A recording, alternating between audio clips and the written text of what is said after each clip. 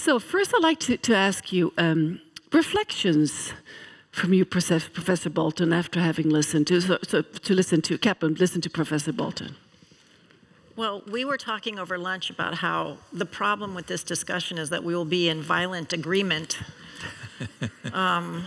So there won't be debate. So I am in violent agreement. I completely believe that we need much more commitment and alignment and sector-by-sector strategies. I was talking to a colleague here at the SSE earlier about the forestry industry and what it's going to take to get out of the pulp mindset, which means that they're going to have to close a lot of pulp plants, but that's expensive, and how do you get the banks involved? And that's a sector strategy, and I feel like that's what's, I completely agree. I resonated with, sorry, I have like bifocals and they still don't help me. So things that resonated with me, one, thinking about pricing risk differently than how we've priced it before. Two, time frames have to be completely different from how people have thought about time frames. Changing the business model of the investment banks.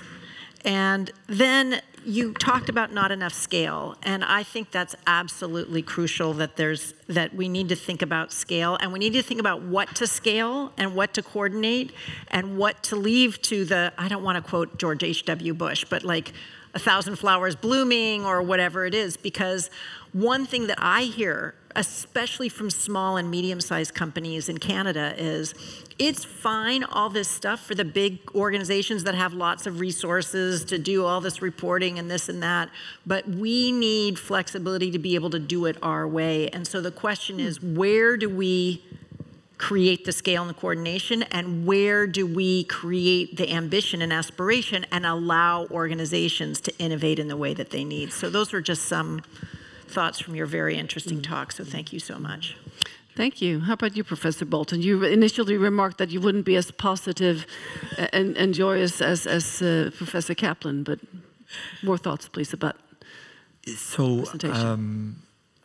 I thought Sarah's presentation and the book hits on very important observations. The one that stuck in my mind is that you can't just think of sustainability as the thing you do when your day job is over. It has to be part of how you do your job. Right.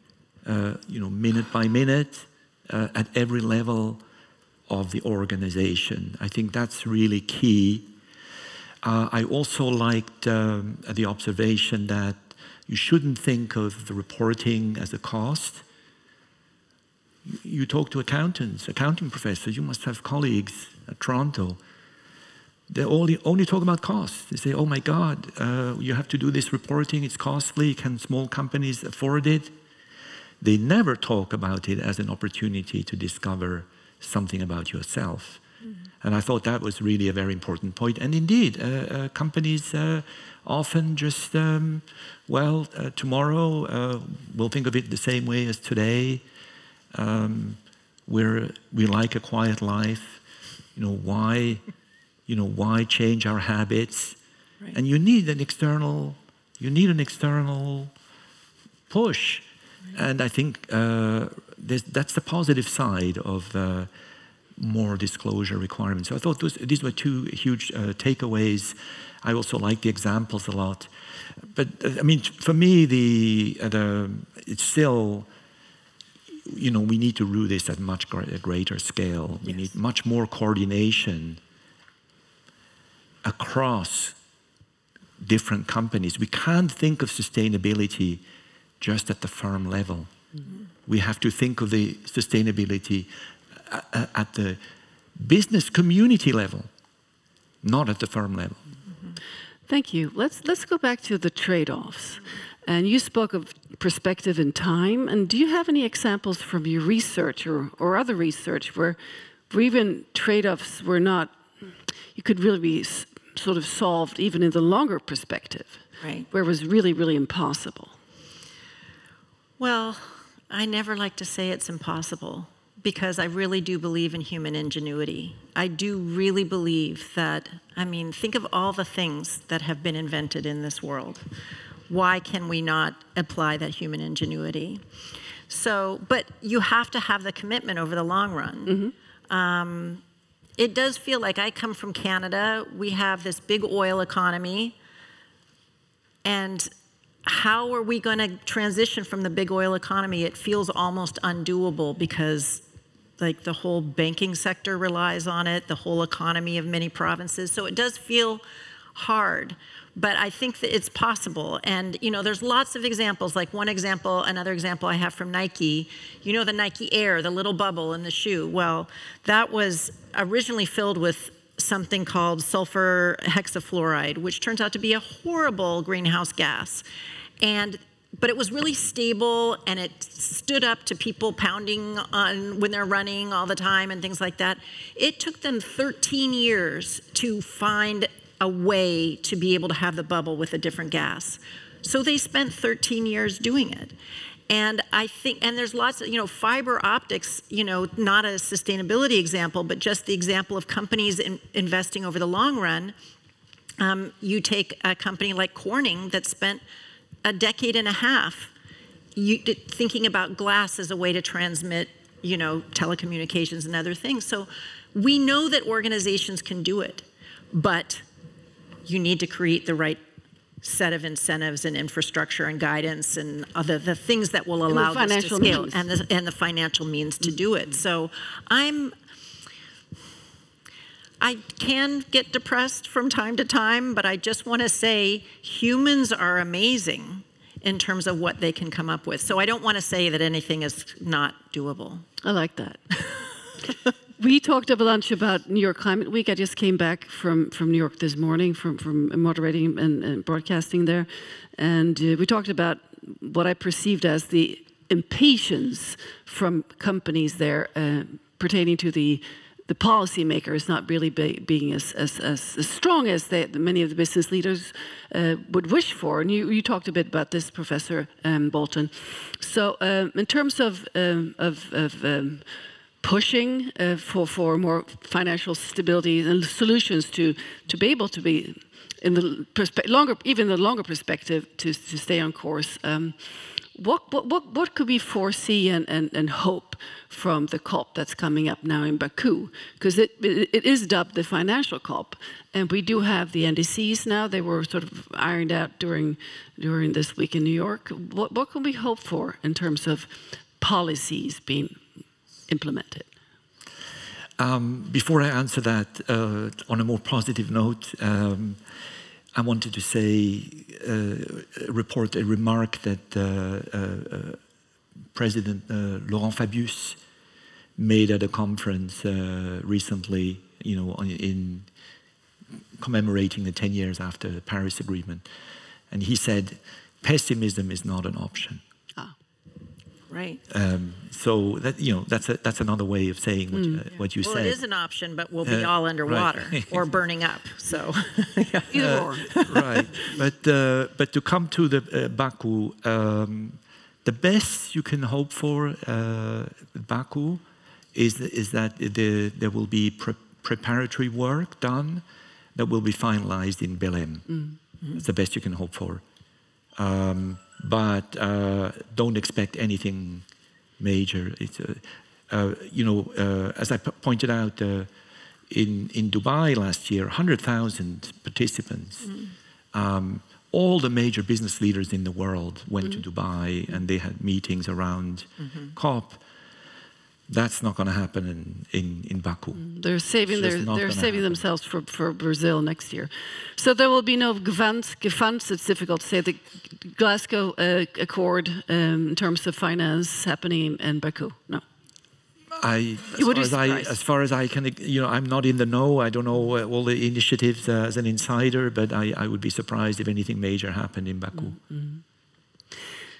Professor Bolton, in terms of also making it possible to scale, how important are initiatives like the non-fossil fuel proliferation treaty that's been discussed, and also ecocide that's now been proposed by 3 Pacific Island nations to The Hague? the ICC? Yeah, so the idea is you want to, if you can get an agreement like that, is you want to give all the players certainty about where you're going, at what pace. And I think this also is relevant for what Sarah said earlier about smaller companies. They say we want flexibility, we don't have the means of the larger companies. But it's not just flexibility they need a clear view of where things are going, because at some point some of their activities will be banned.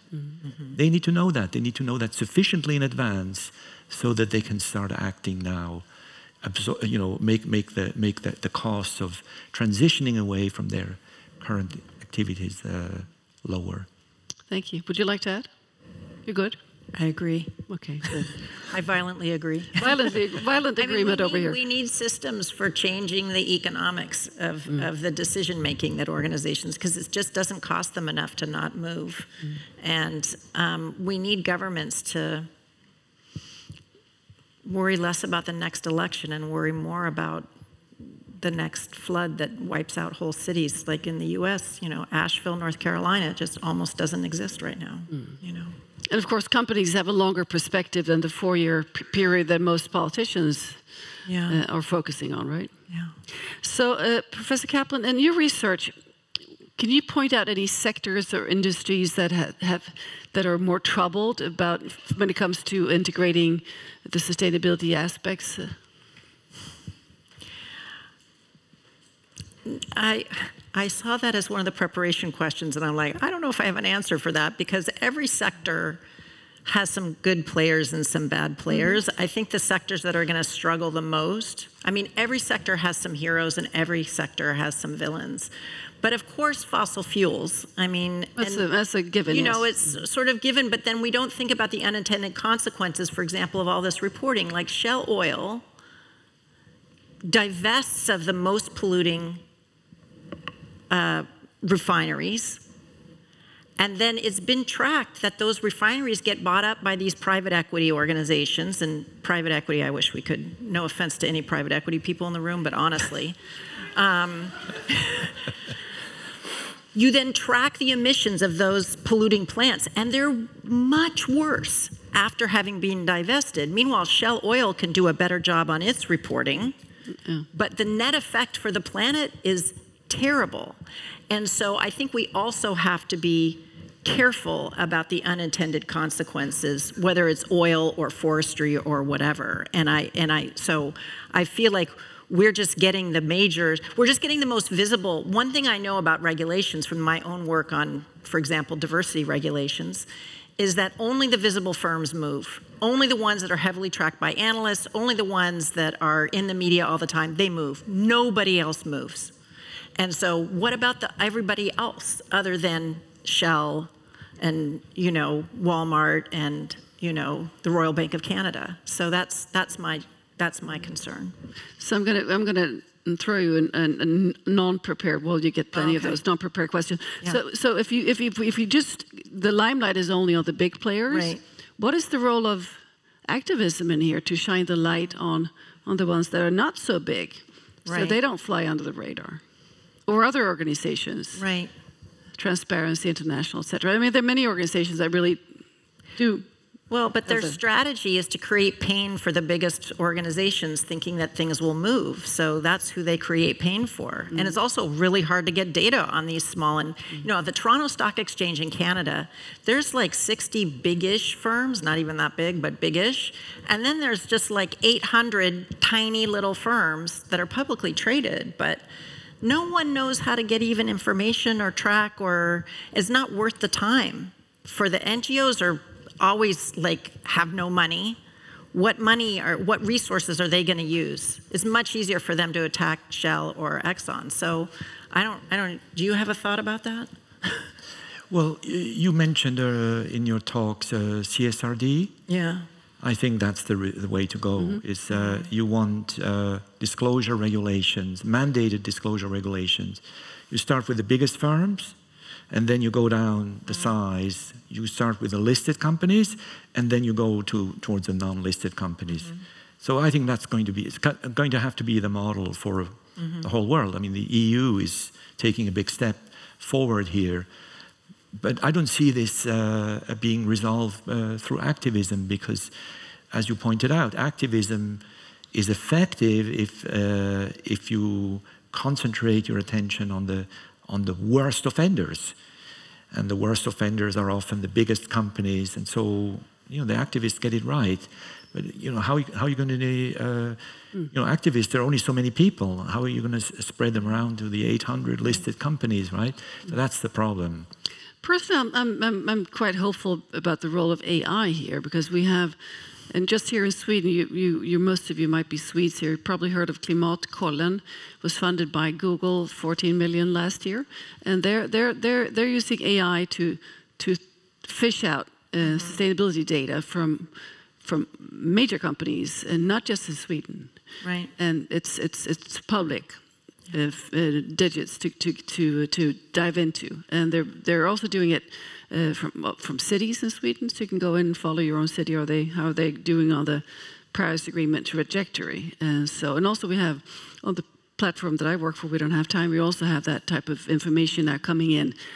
Transparency and accountability on the different companies. So, and AI will be, I think, a huge player in this field to be able to get all that information out for very little money in very short time. Well, at least that's one good application of AI. Exactly. Let's leave it at that. Okay? Yeah, exactly. So, Professor Kaplan, and the 360 approach, it's fascinating. How would you say that? How is it? How does it differ mostly from the regular CSR approaches here? And what are the sort of the highlights of this approach as opposed to the regular CSR? I'm happy to answer that, and I'm eager to. I think I already saw there were like 1 million questions, so I'm also eager to hear from the people in the audience. We won't forget the mentee. So, I think the big point that I was trying to make with the 360 Corporation is that shared value and win-win is not enough. You have to do something much bolder, much more innovative. And that shared value, Mike Porter, who created the field of strategy, and one of the core ideas in the field of strategy is that there are trade-offs. You can't be like a differentiator. For those of you business students, you can't be a differentiator and low cost. And then somehow he came up with shared value and pretended that suddenly trade-offs didn't exist. No offense to a great hero of the field, but the trade-offs do exist, and so that means we have to do something different, and I think that's the conversation that I'm trying to change. And you also have a class with the same name. Could you please share any of the most interesting discussions you've had with your students on this? Yeah, well, so I love the conversations with the students because they're often not afraid to say things that other people will say. So I had one student who worked for a company, and we had because I really care about gender equality and I talk about it a lot, we had a session on gender equality issues, and he said, here's my problem. I'm a manager. I have a team of 4 people. I get rewarded on how well my team performs. Do I really want to hire a woman who's 28 and may go on maternity leave? And he said the quiet part out loud, like no one says that. And in Canada, by the way, unlike in Sweden, we have use it or lose it parental leave for the second parent in Canada, but really almost no men take it. And women are shamed if they want to take less than a full year. Oh dear. So he was basically saying, how do I, in my small little microcosm of my team, how do I break that trade-off? And so it really, I tried to give him an answer, which is long-term investment in the organization and in talent, and you should be asking your manager to fly air cover for you, and there's a lot of things you could say. But it did build in me deep sympathy, not for the CEOs. Honestly, the CEOs have a lot of resources, and they should just be doing stuff. I have a friend who's a CEO in the room. Now she's going to give me crap later, but the line managers, the people who just manage small teams, those are the people I have deep sympathy for, and who I was trying to talk to in my book and say, you can lead from any chair, you can be that innovator. So that's one inspiring thing that got me really thinking. We're going to take the Menti and just have one more question to both of you here. Speaking of mentioning the CEO reporting to, I pointed vaguely so that I'm not calling her out. Both of you probably meet a lot of executives in your work to make. Then they need to make corporate decisions with trade-offs, of course, all the time. So what from your perspective seems to be their biggest challenge tackling trade-offs when it comes to to sustainability? Professor Bolton. Yeah, so, I mean, I don't speak to many CEOs, but let me venture a response. So first of all, I want to very much say that it's very important what Sarah said earlier about shared values, that it's too easy a way out, and you have to be very careful when you hear this kind of wording and this kind of framing. There are trade-offs. And then, so coming back to another important point that Sarah made during her talk, where do you start? Well, you start by becoming aware of the trade-offs you're facing. And I think that's where CEOs come in. We've been indoctrinated by Friedman. We've been indoctrinated by shareholder value maximization. It's always about, well, how do we increase the bottom line? And then only later we start thinking about other issues. And I think that mindset has to change. The CEOs have to start from the beginning about framing the question in terms of what are the trade-offs? Have they actually identified all the trade-offs? Where does it make sense to give up a little bit of profitability to do the right thing? I think that's how I would put it. Would you go as far as to say, since we are really facing a lot of, transgressions of planetary borders and the tipping points of the climate aspect, would you say that this is a moral obligation for leaders, business leaders, as a leading question? But it is absolutely a moral obligation. Absolutely. I mean, let's face it. We did not come to. We weren't born to try and grab as many resources on Earth. I mean, this was a gift to humanity, and we just have to change our mindset. Thank you. What he said. What he said. Yeah. Wonderful. More time for the Menti questions. So Emma Sjöström, you have a microphone on and you have a computer full of questions. And we have 7 minutes. Quite many questions. Yes. So we'll start with one for Patrick Bolton. What are the potential drawbacks of climate finance? Could reliance on it lead to dependency, misallocation of resources, or create inequalities, especially in developing countries? Good one. Thank you. That's a great question. So the evidence is that, at least the evidence I've come across, when you look at a green bond issuance, there's much more green bond issuance in advanced countries than in emerging market countries. And indeed, imposing environmental standards on some investments has had the consequence of reducing investment flows to emerging markets.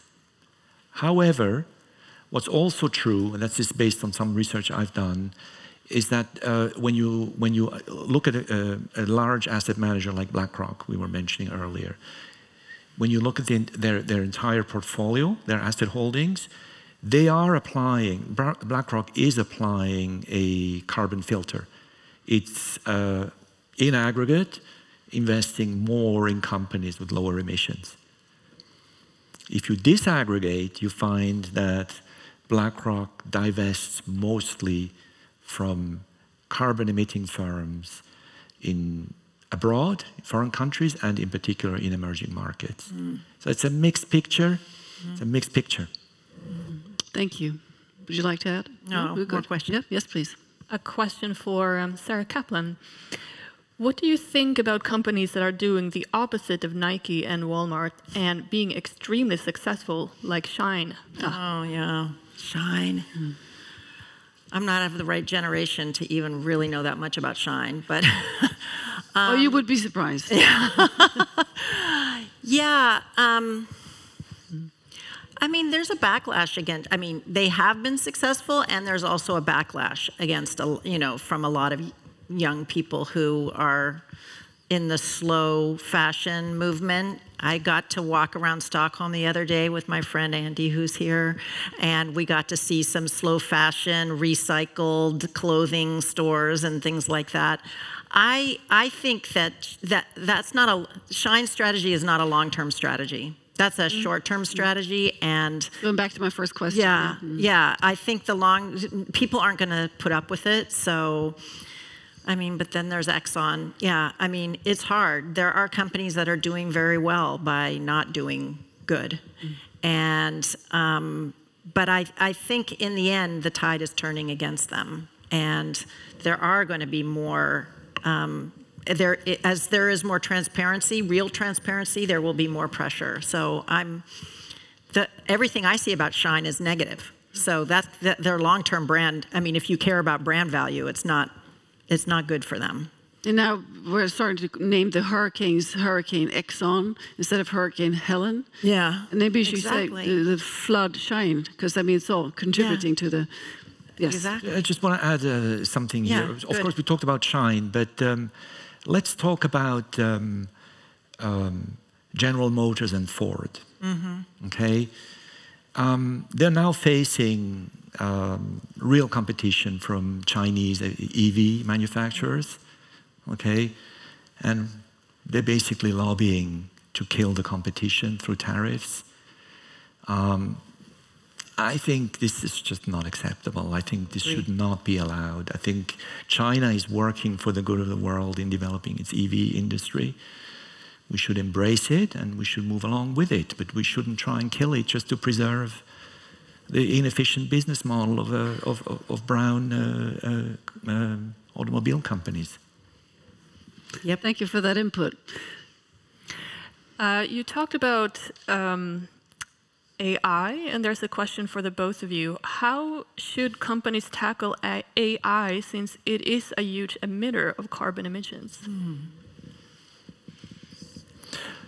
Okay, so I've looked into this a little bit. The electricity capacity of the US is now already not able to deal with the demand for electricity from AI. There's a major Midwestern grid that runs through Ohio. It's going to be at full capacity in 3 years' time. All the major AI companies are scrambling to try and get their hands on electricity production, which creates problems for others. And when it comes to the expansion of more electricity production, how do you do that in the short run? Gas-fired power plants, coal-fired power plants. That's terrible, absolutely terrible. Now, Microsoft made a deal, which I think is a really interesting, because it wasn't commented on much. Microsoft is now done a deal to restart the 3 Mile Island nuclear plant. Nobody raised any objections, which I thought was interesting. They are? Miss that. Even that is going to take some time just to get started, let alone all the security issues around nuclear. For the younger population, you might not know, but there was a nuclear incident at 3 Mile Island in the 80s. Yeah. Yes, yes. Well, the other thing that I would say is, and this is really where government comes in, the big barrier in the United States is not even creating renewable energy, it's creating the grid. It's building the transmission lines, and that takes a long time and is expensive. And if someone wanted to innovate some way of making that, I mean, that would be a massive change. So, yeah, AI, I don't use it that much because you have a word in Sweden for flight shame, I think. I don't remember what it is. Flagship. Yeah, my Swedish is so awful. I just know it when I hear it. I have AI shame. Like, I try not to use it because every time I do, I'm like, oh, but think about how much of the grid is being used. So I'm just guilty all the time, that's basically. But so I do think that this is really important, but I think it points to this. We've got to solve these bigger, what the government can do and governments can do is solve these bigger things like how do you get grid built. Do we have time for at least one more? We do. I think we have one more. We do. To Sarah, why even celebrate the sustainability of unnecessary products like Air Jordan sneakers? Ending on a sharp note here. It's a very good question. I think it also relates to my point about human ingenuity. We're humans. We get motivated by, you know, whatever, my shoes, my shirt, like, you know, it's hard to say we're going to take the joy out of everything and knit our own boots or whatever we might do. So, but I think it's a big point, and I do think we should all consume less and pick the one Air Jordan and not have a closet full of Air Jordans. And I think we can all be thoughtful, still have joy, but have it be more thoughtful joy. But yes, I think it's hard. I wouldn't necessarily want to wear the Air Hobbit myself, but I kind of liked it. Want to add anything? We'll end on I wouldn't wear an Air Hobbit. Is that how we're ending today? Okay. Well, we need coffee.